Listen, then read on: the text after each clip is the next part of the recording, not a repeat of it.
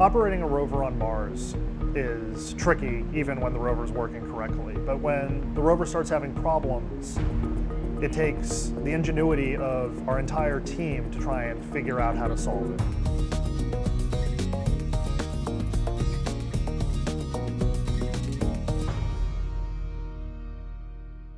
Engineers love boring.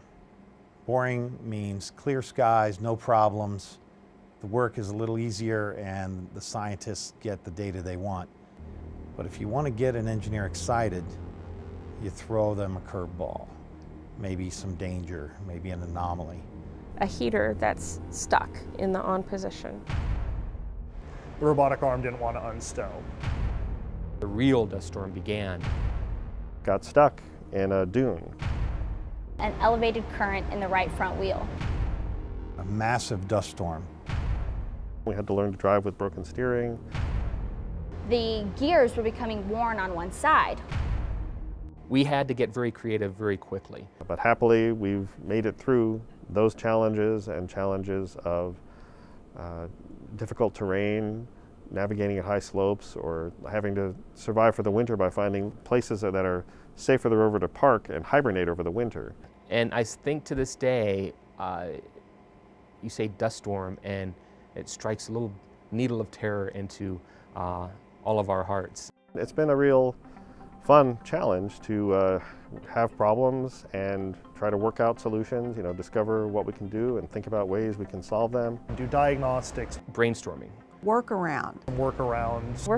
We're coming up with new workarounds to allow this hardware that is still functioning on the surface of Mars to continue to function and return excellent science to the science team.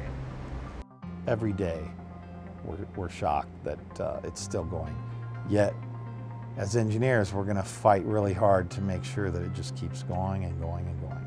The most valuable thing that we've learned from these rovers lasting so long is that if something breaks, you can find usually something that will allow you to continue the mission even though one item on the rover has stopped working. We can even make changes on a rover that's hundreds of millions of miles away.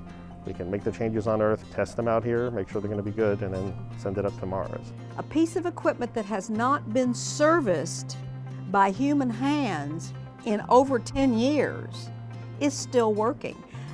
I don't think your car works that good. We're going to keep pushing the rover like we meant to ever since we landed and see what we can see what's over the next hill and what's at the next crater. Stay tuned, there's more to come from Opportunity.